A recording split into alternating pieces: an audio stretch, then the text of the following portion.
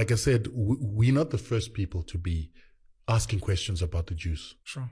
Even people like Henry Ford asked these questions. It's called the Jewish question. Sure. But what the Jews never want to admit is that they have used exploitation, primitive accumulation, from the time that they started this thing in the French Revolution to start capitalism. It was based on utilizing force, utilizing genocide to kill people in order to control the resources. And it's not the Jews that did it. They used other people to do it. You're going to get cancelled like Kanye.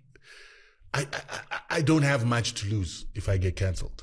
But the facts need to be said because they're already written in books that are written by people who are much more powerful than me, sure. like Henry Ford, who wanted to understand. This is not your opinion. It's stuff that's written down in history. It's fact. That Jewish capital has always been able to control nations that went and brought imperialism and slavery. They owned the ships that carried the slaves. They owned the insurance houses that used to insure the slaves. They owned the banks that used to give people loans on slaves. Yeah.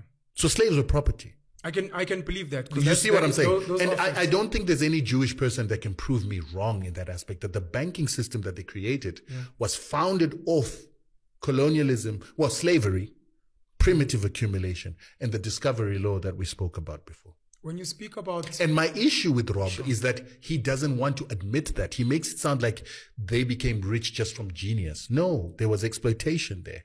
There was murder. There was genocide. There was what was done to the Jews by the Nazis being done by the Jews and the powers that they funded on Africans.